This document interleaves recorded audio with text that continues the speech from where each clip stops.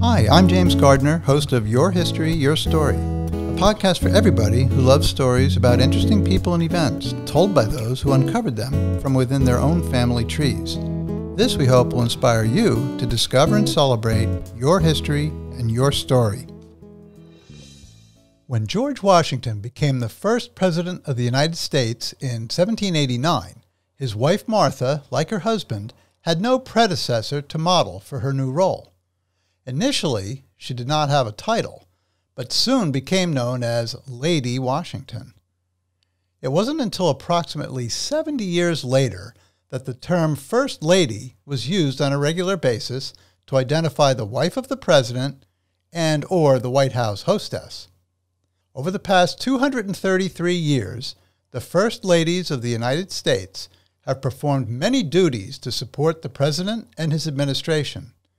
In addition to upholding many traditions set by previous First Ladies, they had to adapt their roles to fit the times and circumstances of their stay in the White House.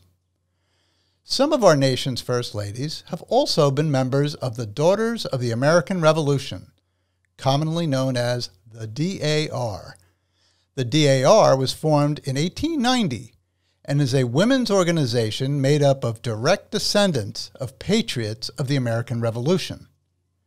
Since its founding, the DAR has continued to initiate and support projects that include promoting patriotism, education, historic preservation, and conservation. In this episode of Your History, Your Story, our guest is historian Larry Cook, author of Symbols of Patriotism, The First Ladies and Daughters of the American Revolution, a book that tells the stories of 12 First Ladies who were and are also members of the DAR. In addition to being an author, speaker, and historian, Larry is a serious collector of presidential memorabilia with a collection that includes over 8,000 fascinating items. I'd now like to welcome Larry Cook to our show. Welcome, Larry. Hey, thanks, James. It's great to be on. I appreciate you having me on. I'm very excited to be speaking with you again. We visited together recently, which was a lot of fun. We'll talk about that in a few moments. Yes. But I wanted to start by asking you, where were you born and where did you grow up, and how, even in your earliest years, were you tied into presidential history? Yes, I actually was born in Syracuse, New York. I grew up in Manlius, New York, which is about 10 miles outside of Syracuse. We lived there even when, at the time I was born, but the hospital was in Syracuse. So, and that Manlius is right next to Fayetteville, New York, which Fayetteville and Manlius have always been tied together. I graduated from Fayetteville Manlius High School, and so I grew up there and into my early adulthood lived there. And I was always connected with history because Grover Cleveland had spent a good deal of his childhood in Fayetteville, New York, and his boyhood home still stands there. Well, that's kind of cool. And I actually have a tie to Grover Cleveland myself because I live about a mile away from where he was born in Caldwell, New Jersey. So we got that commonality there. Yeah, definitely. Yeah. So, Larry, talk to me about, at what age did you really just start thinking about history as something that interested you and something that sort of sparked your fascination? Well, I can really thank my grandmother for that. I was very fortunate all through my childhood, and I'm still very fortunate now how supportive my family is in everything that I've done and everything that I do. But my grandmother gave me my first piece of memorabilia. It is a penny, the Lincoln Kennedy penny with Kennedy's image impressed in a Lincoln penny that's attached to a paper card that tells all the amazing coincidences between Presidents Lincoln and Kennedy. My grandmother, as I mentioned, gave me that when I was about 10 or 11 years old. And that really got me started in collecting. And I went to the library at the school that I attended in Manlius at the time and looked up all of those facts on Lincoln and Kennedy to see if they were true. Back when I was a kid, we didn't have Google to go on to. So I actually went to the library and opened some books and looked those things up. And I got fascinated by that and by what I learned by looking those things up. And then my parents and my grandmother would get me little items after that, campaign buttons, that would have been in the 70s. And so I'd get like maybe a Nixon Now button or something like that. And when I got that, I would go and look up everything about Nixon and, et cetera. And so they were very supportive of that and getting me little presidential things. And every time I would go to the library and look up those facts. And over the years, I developed two collections, really, one of memorabilia and one of little known facts. That's great. Just for our younger listeners, when we talk about looking up and verifying information, that was no small task because, you would, as you said, you would have to go to the library, or what we had in our house was a dusty set of Encyclopedia Britannicas, and we would have to, thumb through those books. And I remember we had them on our shelf for years. And when I was in high school, I remember trying to look up information. And I think, the current president was Dwight Eisenhower, I think, when the books came out. And so you really had to dig and dig. We didn't have the information at our fingertips like we do now. So I don't know if that's a good thing or a bad thing. It's probably a good thing because you had to really immerse yourself in it and take the time to do it. But I see that you already, as a little kid, you had the foundation of a historian because you weren't just going to be told something. You had to find it out for yourself, right? Yes. Yeah. And as you said, you don't know whether that's good or bad. And yesterday versus today and being able to research things. And I agree with you. You had to do a little more digging and I still do that today. I research every day as a historian, every day. And it's still a combination of books and online. I have a very large library here in my office, and I probably got more than 1,000 books on presidents, and I still use them daily, just like I use Google daily. For me, it makes a good combination to use the old method and the new method. It really works out well because you find books, particularly in books that are from the time period. Like I have I have a book on James Buchanan, for example, that was written back when he was actually president. So, that information there, you can rely on it pretty well because it's right from the time. It's not written, 100 years later. Yeah. Wow. That's interesting. James Buchanan, one of I guess history doesn't look too favorably upon James Buchanan, and to actually have a book from his time period, late 1850s, is really cool to be able to find out more information about his administration. But I want to ask you this, though, Larry, why the presidents? I mean, there's so much in history, and I know you're a lover of history in general, but what was it? Was it your grandmother's gift to you that it happened to do with two presidents, or what was it about the presidents that really attracted you to learn more about? Well, I think what really triggered something in my brain as a child was probably November 22nd, 1963. And that is truly my earliest memory in life. I was only 3 years old at that time. And of course, that was the day that President Kennedy was assassinated. And as I mentioned, I was only 3 years old at the time, and I still can remember that time. Maybe not that whole day, but I can remember my parents' reaction to the news that the president had been assassinated. And I probably was too young to really understand totally what that meant, but it stuck with me because I remember how upset my parents were. And I couldn't tell you anything the day before that. I couldn't tell you anything the day after that. But truly, that is my first memory in life. And I really think that triggered something in my mind. John Kennedy Jr. was my age. And I remember, somewhat later after that, thinking about him being my age, maybe when I was 7, 8 years old, thinking about him being my age and not having a father. And So I think that's really what triggered something in my mind to have me be interested in presidents. And then, of course, I apparently had expressed that interest to my grandmother and to my parents for my grandmother to get me this piece of memorabilia that she got me that started me off. And then it just went from there. So I really think that was the thing that triggered something in me to have an interest in presidents. That makes a lot of sense. Now, you and I both, I'm a couple years older than you are. We both grew up in the 60s, though. And I have to say that there was just so much going on, huge historical events, some happy, some sad. We had the first moon landing, the first man on the moon.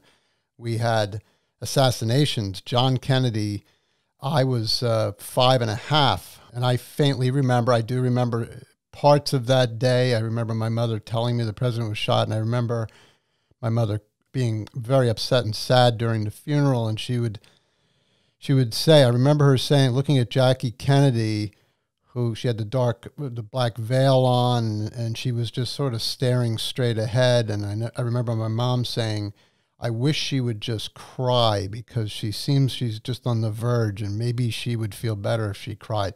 And that's really all I remember. But we had Bobby Kennedy's assassination. We had Martin Luther King. We had the Vietnam War.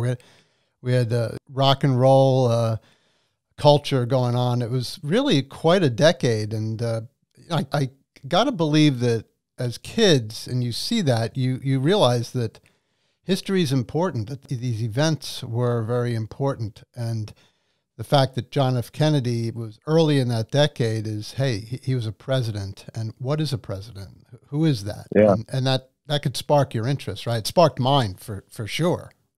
Yeah. Now, you've really studied the presidents a lot and all things about presidents. And we're going to talk about how that leads into your book and First Ladies. But I want to focus somewhat on your collection. Since you've been interested in history and presidential history specifically, you didn't stop with that penny from your grandmother, did you? No. Tell us about it. And I still haven't stopped. You know, as you know, you were here in my office and got a chance to see, and I want to say again what a great time we had. It's great. It's just so much fun, sharing the collection with people that really truly appreciate it. And I had a great time with you and Kelly that day. But I've collected ever since then. And as I mentioned, early on in life, my parents would get me campaign buttons and, things like that. Nothing really expensive back then when I was a kid, but just little, campaign buttons and stuff that you could pick up. And I always kept all of those. I wanted to mention, I still have that very first item that my grandmother gave me. It's sitting right here on my desk in a frame. Yep. And, I cherish that because it's got so much special meaning to me. But, so then, as a kid, I picked up little things like that here and there. And then, as I got older, I continued on. I mean, I don't remember a time that I wasn't picking up presidential memorabilia and collecting things. And then, like all of us, when we're younger, we don't have a lot of money and we're going to school and going to college and really don't have a lot of money then.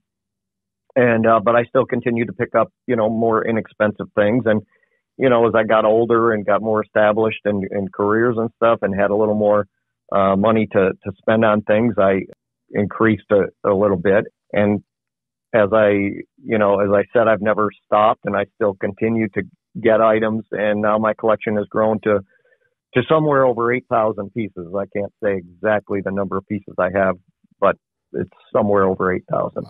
That is incredible. And as you said, my wife Kelly and I went up and visited you and your wife Diane, and we had a great time. And as you showed me your collection, I was, you've heard the term kid in a candy shop.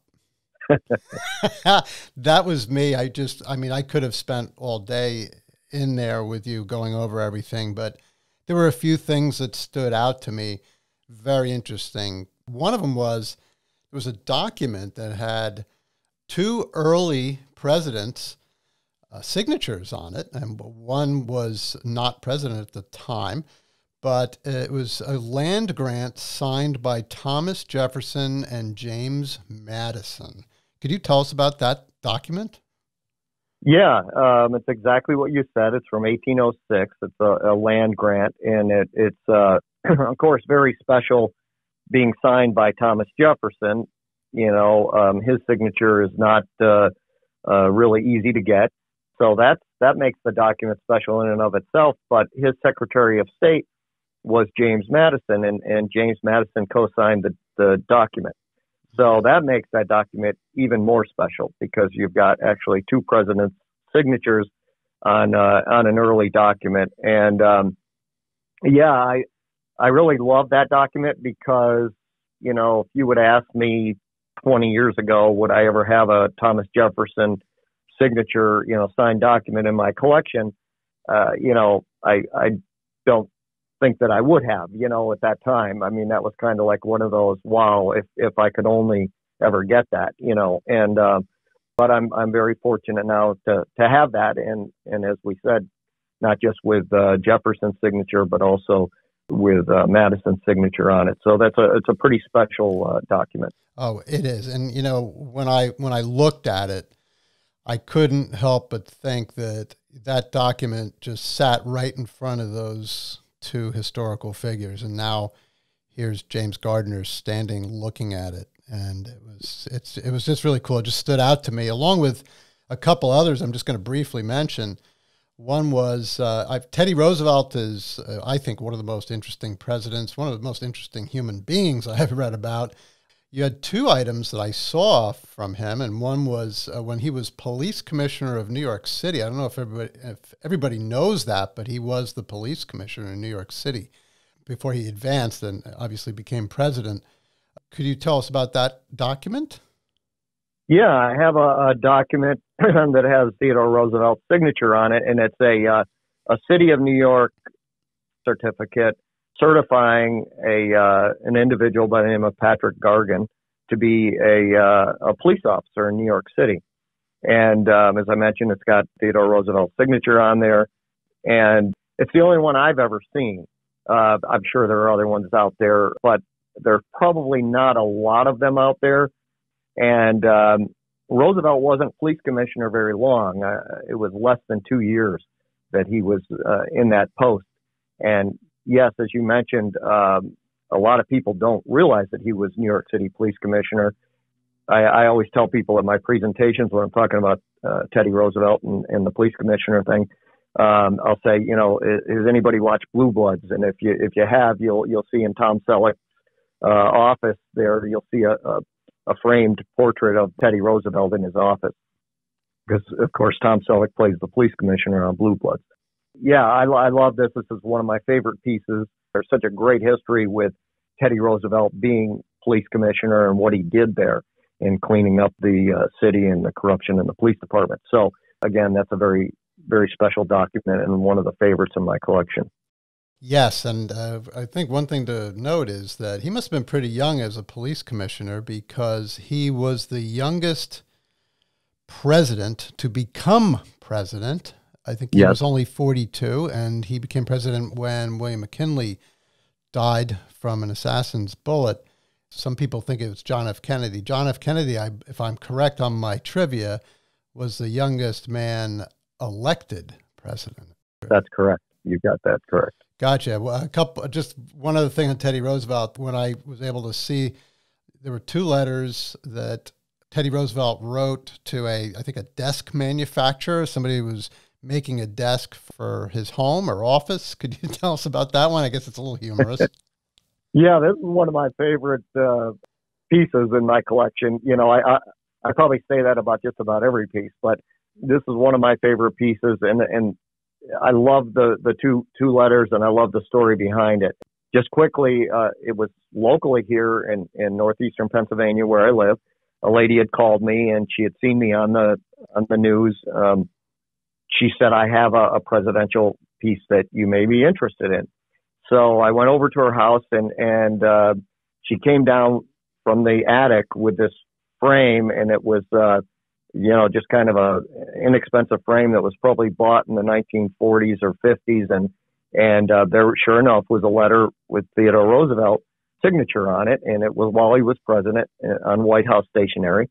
And I'm looking at it, and I said to her, "You don't have a letter here from Theodore Roosevelt." And she looked at me very puzzled, like, "Yes, I do." And I said, "You actually have two letters here." And the one letter had slipped into the back of the first letter. Over time, the back of the frame was just cardboard, and it was all warped and everything, and it allowed the second letter to slip behind the first letter. And she was amazed.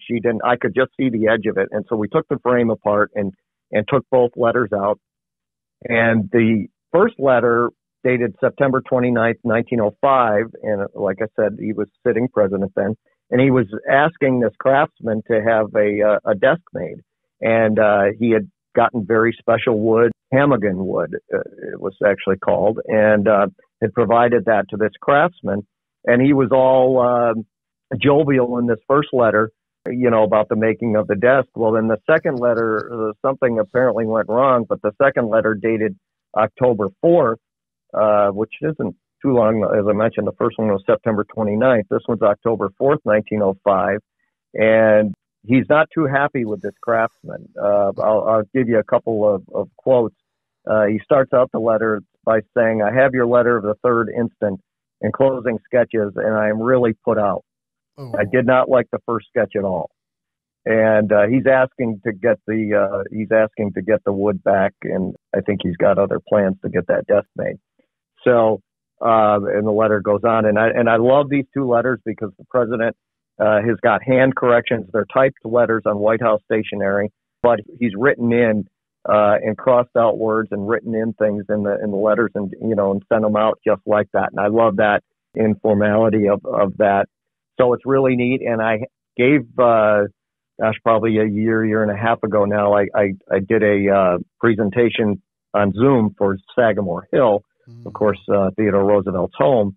And we had mentioned these letters, and afterwards they had sent me an email and said that desk that he finally did get made sits in Sagamore Hill.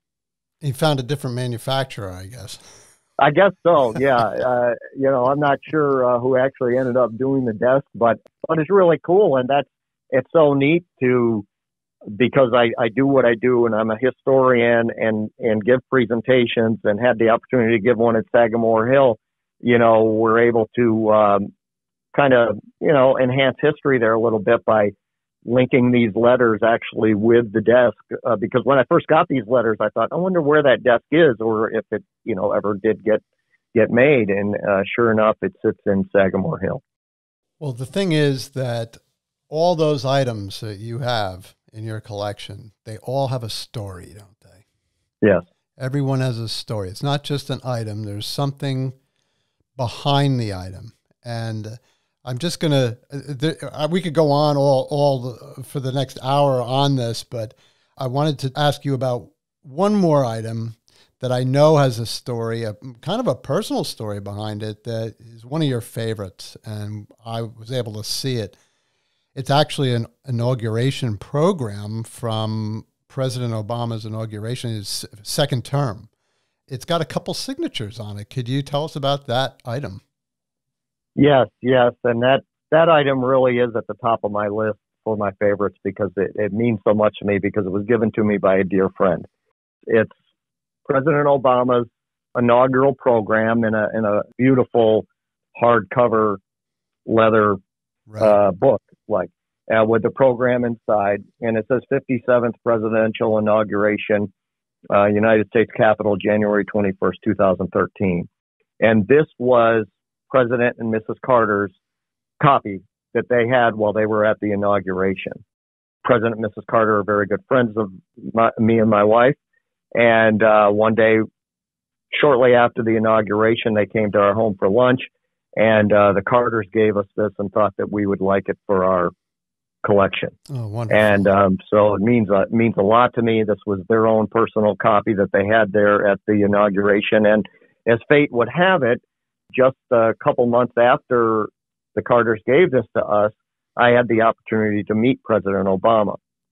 So I took this with me and I asked the president to sign it, and he was happy to sign it. He told me to tell President Carter hello, and he signed the program for me, the inside of the program. So then a few months after that, President Carter was visiting my home again, and I showed him that I had met President Obama, and President Obama had signed it. So then he signed it as well. So I have both presidents' signatures on it, and it's a very, very, very special item to me. Yeah, it's a really cool collectible, and I really appreciated the opportunity to see it. It's terrific. Now, when I was looking through your collection, I noticed that there was a lot of stuff that related not just to the presidents, but their campaigns, other people who they were close with, specifically first ladies. I saw a lot of photographs. I'm very interested in Grover Cleveland and his wife, Frances Folsom Cleveland, because, as I said, I live nearby the birthplace, but I'm also a trustee for the Grover Cleveland Birthplace Memorial Association. So my eyes went right to that. But I also saw other First Lady related materials and collectibles. That leads me to segue into your book, Symbols of Patriotism, First Ladies and Daughters of the American Revolution. How did you decide, or what inspired you, or who inspired you to write a book about not just first ladies, but those first ladies who had ties to the Daughters of the American Revolution? Well, for years I had done presidential history, both in my early years as a hobby and now as over the last several years as a full-time historian. And, we kind of talked about this a few minutes ago about how much other history is out there outside of presidential history. And when you study presidential history, you can't help but learn a lot about different wars that have went on and et cetera. You learn a lot of other history outside of that. And of course, in that history, when you're studying presidents, a very important component of presidential history is, of course, the first ladies. Mm. So I hadn't really focused on first ladies for a lot of years, but of course I had learned a lot about them in my studies of the presidents. So about 3 years ago now, maybe a little more, I was asked by our local DAR group to be their keynote speaker for their annual Daughters of the American Revolution dinner for that chapter. And so I thought I'd like to make my presentations audience specific if I can. And so I just thought, well, I wonder if there were any first ladies that were involved with the Daughters of the American Revolution. And in doing a quick search, I immediately found like 6 or 7 that were. And I was amazed to find at that time that Caroline Harrison was actually their first president general when the DAR was formed. Right. And so I thought, well, this is great, and they'll really enjoy this. And I had memorabilia, related to either those first ladies that I had found on that quick search or to their husbands. And so I did my presentation and brought some of the memorabilia with me, and it was really a winner. The DAR group just really enjoyed it. And it was ironic because at that same time, I was starting to get requests from other places to do some more presentations on first ladies or include more first ladies in the presentations that I was doing. So it really worked out well. So I did that presentation. It was great. They really enjoyed it. And I thought, well, this is a good test here. I have to do more on first ladies, and they deserve to be brought out more in history. Absolutely.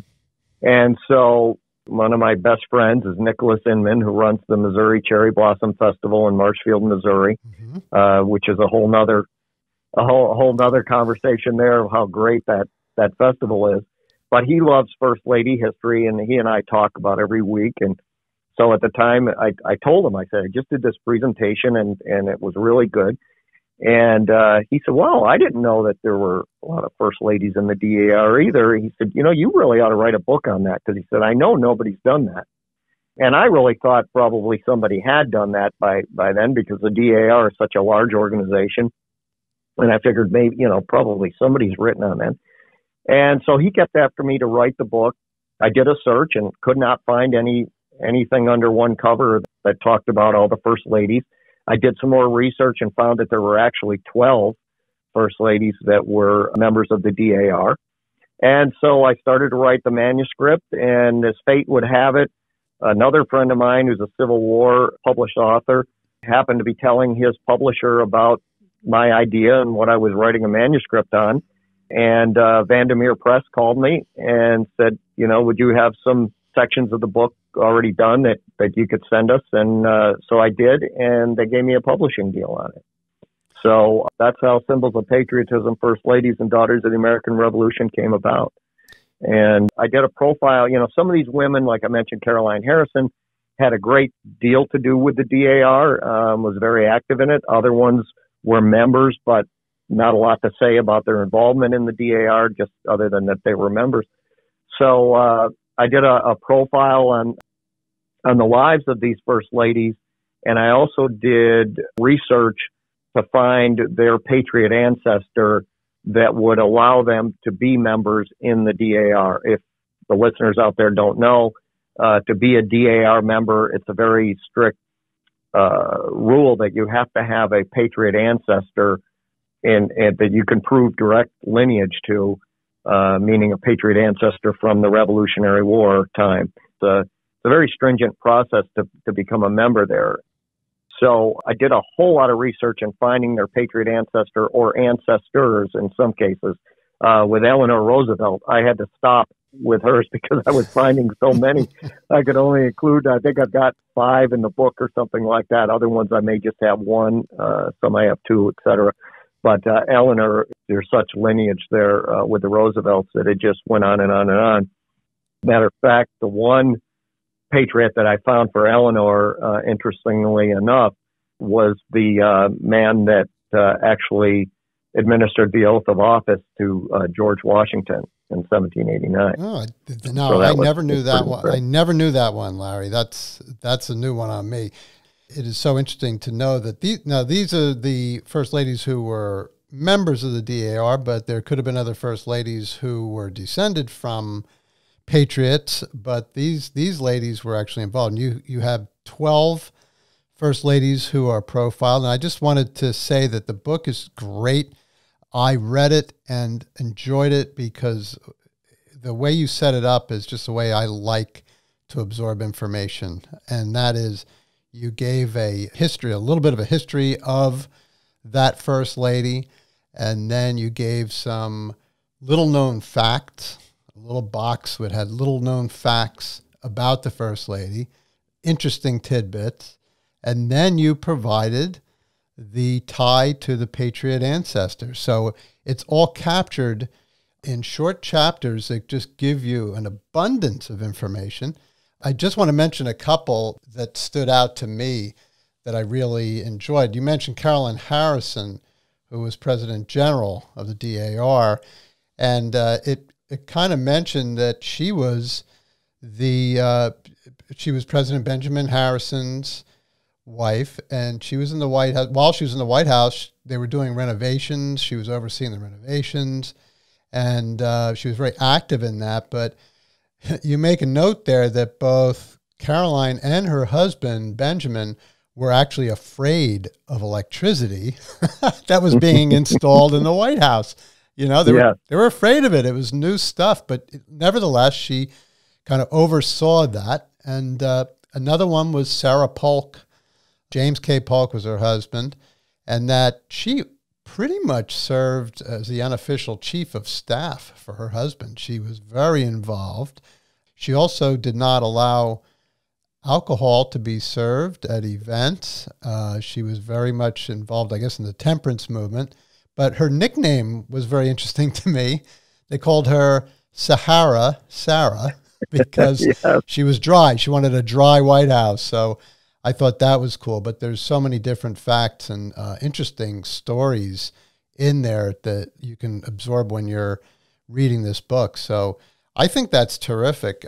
During the time you were researching this book, and when you mentioned that you went back and checked to actually find how those First Ladies were descended from a patriot, you did your own homework. It reminds me of you telling me about researching the fact on the card that your grandmother gave you with a penny attached to it. You wanted to prove it for yourself. You did an independent verification. I think that's so cool. But what are some of the most noteworthy things that you learned about the 12 first ladies that you researched for this book? Well, I wanted to mention one thing too before I answer that, because you pointed out, and I get asked this a lot, and I wanted to let the audience know this. You had mentioned that there were probably other first ladies that were eligible to be in the DAR, and that's absolutely correct. There were a lot of them. And for this book, I did a tremendous amount of research, because I actually had to research all of our first ladies to find out whether or not they were members of the DAR, and to find out which ones actually were.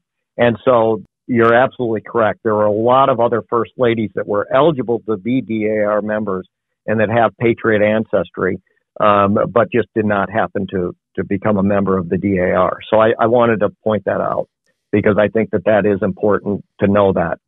I would say in doing my research, probably more of our first ladies than not would have been eligible. So there's a tremendous amount of others that would have been eligible for that. But in getting back to your question on what did I, discover with these first ladies, it really gave me an education writing this book, and gave me such a strong appreciation for our first ladies. Because as I mentioned when I give presentations about the book, that after doing this book, I've realized that probably, and again, not just with these 12 first ladies, but first ladies in general, I think many of our presidents would not have been president had it not been for their first lady. Right. Even if they did get to the presidency, I think many of them would not have had as successful of a presidency had it not been for the first lady that was there beside them. Right. It really is a true partnership in many cases of our president and first lady. And I think a lot of people don't realize the significance that a first lady has. And not only that, I'm not talking about just when they're president, I'm talking about getting them there to the presidency. Yes. And then even after the presidency. When you think about a first lady, it's a job that pays no salary. In modern times, they have a budget for the office of the first lady, but still there's no salary for the first lady. She's probably under the microscope of the public eye, only second to her husband, sometimes maybe even more than her husband, because first lady gets commented on her hairstyle and the shoes she's wearing and the dress she may be wearing or whatever. And she's not only the wife of the leader of the free world, but she's also a mother in most cases, and have all those responsibilities of family. So I always had a high respect for first ladies, but I really gained a much higher respect for them in writing this book, and realizing that while a lot of these guys probably wouldn't have been president had it not been for their wives. I definitely agree with that. And I wanted to point out in the beginning of the book, there's a picture of Martha Washington, and it really starts off with, hey, Martha Washington was the first. There was no precedent set. There was nobody before her that she could follow. And you could say also with Abigail Adams, the second first lady, she was the first lady who lived in the White House. So that was another first. So you do mention about those two first ladies. They're not the ones who were of the 12 that you wrote about specifically, but nevertheless, those were two very important first ladies, because they were sort of setting the stage for what was to come. What was Martha Washington's first title? They didn't even know what to call her initially, right? They didn't, and what's ironic with that is they didn't really know what to call the first lady, even up into like Francis Cleveland's time. I laugh at one little cabinet card I've got of Francis Cleveland, and it's a cabinet card that's got her image on it and showing that she's promoting these bitters. She used to get in a lot of advertisements that she didn't really authorize, but on this cabinet card, at the bottom of her image, it says Mrs. President Cleveland. So it's clear that even up into the, 1880s, 1890s, the public was still confused about what to call the first lady. So yeah, Martha Washington, she was the trailblazer for that. And I wanted to point out, you had mentioned about her and Abigail Adams, and that they're not part of that 12. And of course, they're not part of that 12 because they had passed on, long before the DAR was founded. So, and that's the reason. But I couldn't write this book without including at least some mention of Martha Washington and putting a picture of her in there. But yeah, they were called a variety of things, Mrs. President and, et cetera, because no one really knew what to call them. And, you mentioned about Martha being the first, and of course she was, and she was, of course, the first to start to form the office of the first lady and establish that, maybe not the office, but the role, I should say, of the first lady at that time. And it's still, though, very similar in some respects, because as I mentioned in the book, with the role of the first lady, there is no real job description. And in my opinion, the office forms the first lady and the first lady forms the office. Right.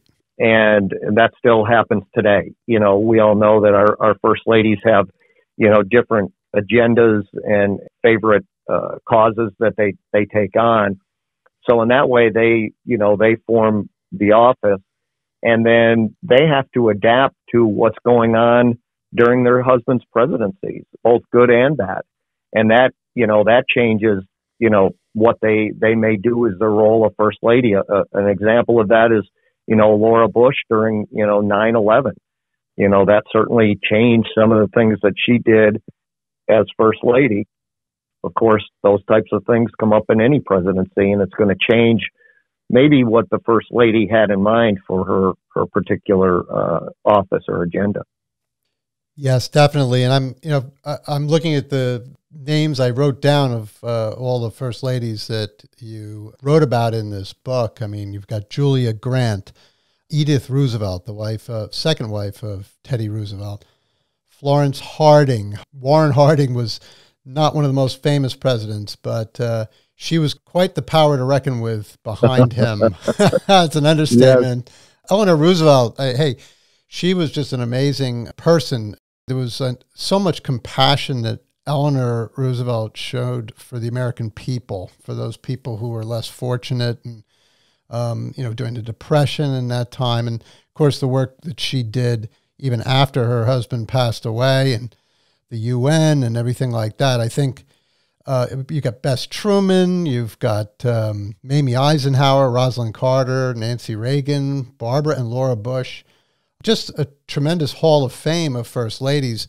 I did want to mention there's one first lady, she's not in the book, but since we are talking about first ladies in general, one of my favorite first ladies is Dolly Madison. And the reason I say Dolly Madison is because she's known for rescuing I think it's Gilbert Stuart's painting of George Washington. She rescued it off the wall of the White House while the British were actually coming to burn the White House down back during the War of 1812. James Madison wasn't there. Many people had fled already, but she had the foresight to rescue that painting along with, I believe, some other things. And she was there right to the last minute. And I just thought she had a lot of bravery. And I think she also became almost like the hostess of Washington, even after her husband passed away. And so she's just an amazing person too. But just another example of the first ladies. But I think what I see when I read this book is you've got 12 first ladies, but they're tied together by being first ladies and also being tied into a patriot ancestor. Now, tell us why that connection to the patriot ancestor was so important in this book. Well, as I mentioned, it was something that no one had really written about. I mean, you can find things that, this First Lady was a member of the Daughters of the American Revolution, but nobody had put them all under one cover before, which, as I mentioned, really did surprise me that you couldn't find anything that really listed all of these 12. And I think that it's important for people to know that these First Ladies were involved in such a great organization as the Daughters of the American Revolution. I mean, it's a tremendous organization, and they do so much good for our country and promoting patriotism and making sure that these patriots that helped to form our country are not forgotten. So it's important with any DAR member out there that's got, that has researched their patriot ancestor and become a member of the organization. But I just thought it was so important to put these 12 under one cover and talk about that and let people realize that, yes, our First Ladies, many of them have had patriot ancestors as well. Yeah, that's great. Definitely. And I noticed on the back cover of the book, you received a couple of really nice endorsements from descendants of a couple of these First Ladies. And one of them was Mary Jean Eisenhower, and the other one is Clifton Truman Daniel. Can you tell us a little bit about those endorsements? Yeah, I'm very fortunate to have Mary Jean and Clifton both be very good friends of mine. And through the work I do, we've done presentations together and over the years gotten to be friends. So when I was in the process of writing this book and discovered that Mary Jean's grandmother, Mamie, was a DAR member, and Clifton's grandmother, Bess Truman, was also a DAR member, I immediately called both of them and, asked them some questions about their grandmother. And it was neat because I got to really talk to people that could, tell me right from the source and give me stories. For example, I put a story in the book about Mamie that, no one else would have known when Mary told me that, her grandmother loved being a DAR member. And she actually had a little, I don't know how little it was, but a costume DAR pin, which was just costume jewelry. And she took it to a jeweler, I believe, when she lived in Gettysburg, and had all the little fake stones taken out of it and had real rhinestones put in, or real gemstones put in place of the rhinestones that were in there. And she wore that DAR pin every day of her life. That's not something that you can pick up a history book and find that story somewhere. Had Mary not been my friend, I would have never known that. And so I was very fortunate to be able to write this book and have people that I could, actually pick up the phone and call. Clifton was great. I was writing this book during the COVID lockdown.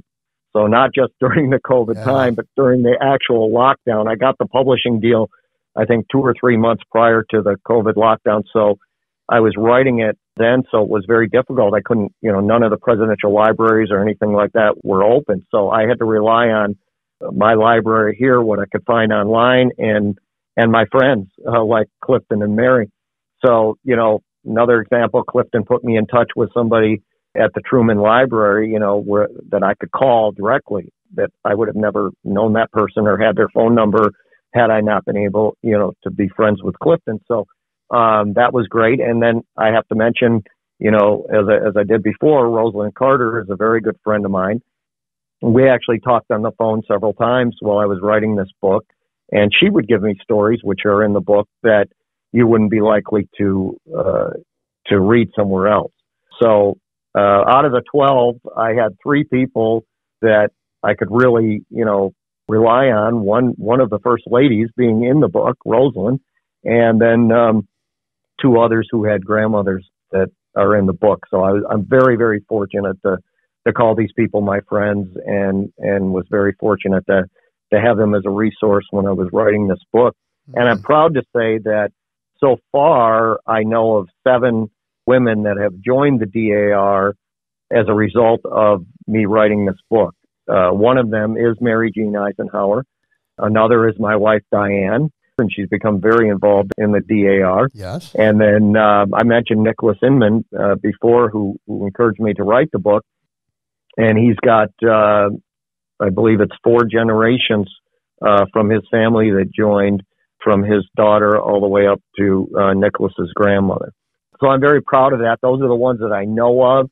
I just had a call from somebody the other day, a couple of weeks ago, that told me that they had been a member and that they are a member, but they had not been involved. And after reading my book, they've gotten back involved in the DAR actively. So that was good to hear too. Well, that's great, and I'm really glad that you did this book, and I think it's very important. And it's brimming with information, whether you had an ancestor, a patriot ancestor or not. If you just want to learn some history and you want to find out about some really incredible women, it's the book to read. I did want to comment on the fact that this podcast is your history, your story. It's about telling stories. And when you mentioned that you're able to speak with Mary Eisenhower and Clifton Daniel and Rosalind Carter, that's getting information through oral history. And that is just rich. It's so important. And you're able to incorporate stories that you heard personally. Now, how did writing this book, Larry, impact you as an historian? Oh, it certainly broadened me as a historian tremendously. As I mentioned before, and I can't say this enough, words can't even express how much it enlightened me about First Ladies, and again, how important that they were and that they are in our nation's success. And like I said, their husbands even getting to the presidency. So I just feel like it's really exponentially expanded my ability as a historian to be able to now talk about these first ladies as in depth as I do about their husbands and had about their husbands for years. Writing this book was certainly an education for me. And it wasn't just, again, it's not just the importance of the first ladies, but I learned so much about them that I didn't know. As I mentioned, the pin that Mamie Eisenhower, had converted and worn. I mean, that's just a cool story. And, if you know me, I love these little things like that. I love the personal side of the presidents and first ladies. And the stories in this book are geared that way. They're geared as personal stories. And again, many that you wouldn't be likely to be able to pick up some other book and find them in. So it just exponentially broadened my abilities as a presidential historian. Yeah, I can see that. You speak with such enthusiasm, not just about this book, but about history in general and specifically presidential history. Your enthusiasm, Larry, is contagious. Thank you. I know that you give talks, you display some of your memorabilia to groups and organizations. And, just my interaction with you and, Kelly and I spending the day with you and Diane just gave me an idea what a valuable resource you are to the history community, those who know how important it is and are enthusiastic about talking about the past and telling it as a story. When we hear dates and names and maybe a timeline of events, it's great sort of as a guide through history, but it's really the stories that stick with us. It's the stories that make us think and ponder things. What was it like? What were people faced with? What were their challenges? What were their successes? And the way you speak and it's how much you enjoy it that comes across really powerfully. So I want you to tell us what kind of things are you up to, and how can people find out how to contact you and maybe arrange to have you come and speak or give a presentation, even online? How can people get a hold of you and find out more about you, Larry? Well, thank you. Yeah, I do a lot of presentations. I love doing them. As you mentioned, I bring memorabilia related to the presidents and first ladies that I'm talking about. That's a tough job for me because it's tough to figure out which pieces I want to bring to a presentation because I am enthusiastic and I get getting ready for a presentation. I'm like, oh, I want to take this and I want to take that and I want to take this and I can't take all 8,000 pieces. So I laugh at myself over that because I'm in a dilemma every time I'm doing a presentation and saying, okay, you gotta stop here with 30 pieces or 40 pieces or whatever. But I love doing that. I did want to say that, I feel very blessed with what I'm able to do. I can't believe this is my life. I've made so many friends, you and Kelly included, by doing what I do and meeting such great people and getting to know our presidents and first ladies. And as I mentioned, I love the personal side of the presidency. I've been so fortunate to have a president and first lady as two of my very close friends, President and Mrs. Carter. And that's also given me a whole nother insight, to be personal friends with a president and first lady and see the personal side of them. We've done so much with the Carters over the years. We've been friends for about 20 years. And what I see with all these presidents and first ladies, that they're people just like all of us. I think the public forgets that sometimes. I think they look at the president and first lady sometimes as objects rather than people. And they're people just like us. Many of them ordinary people who are thrown into extraordinary circumstances and become the leaders of our nation. And that's awesome when you think about that. That's an awesome responsibility to put on an ordinary person. But all of our presidents and first ladies are ordinary people. They all have the same issues in life that we all have. Yes. You look back on some of these before they got to the White House, they're worried about paying their bills, just like we all worry about it, And so I'm so fortunate to, again, do what I do. I love it. And that's why I'm enthusiastic about it. And I love to give the presentations, as you mentioned. People can certainly go to my website at larrycookhistorian.com. They can follow me on Facebook. I have two Facebook pages, Larry Cook and then Larry Cook Historian. And then you could certainly, email me at lcookhistorian.com and contact me there and be glad to do a presentation for your group. And I do, this is one thing that a lot of people don't realize too, I have a large repertoire of programs that I do because I talk about all of the presidents from George Washington all the way up to our current President Biden. So my presentations can include any of those presidents or first ladies. So I have probably about 30 different programs that I do. I just was in Fayetteville, New York. We talked about Fayetteville a little bit, and I just did Presidents at the Library presentation there where we talked about 5 or 6 different presidents. And we have a lot of fun. I love interacting with the audience and I love questions. I always tell them at the beginning, please think of questions throughout this because I love the questions at the end. That's one of my favorite parts. And I just feel blessed again to do what I do and be able to promote history. And I thank you and Kelly for what you do in promoting history. You really, with these podcasts, you're really getting the information out there to the people, and that's what we need to do. Well, thank you. And any opportunity to really have people like you on our podcast who are very passionate about history and preserving history and telling history. So how can people get a copy of your book, Symbols of Patriotism, First Ladies and Daughters of the American Revolution? Well, the best way to get a signed copy, and I'm glad to inscribe it and sign it as well, is to go onto my website at larrycookhistorian.com. And when you go on there, you will see a prompt to order book. And if you just hit that, a form comes up and you can fill out the form. I'll get notified that you ordered my book and we can get one shipped right out to you. Great.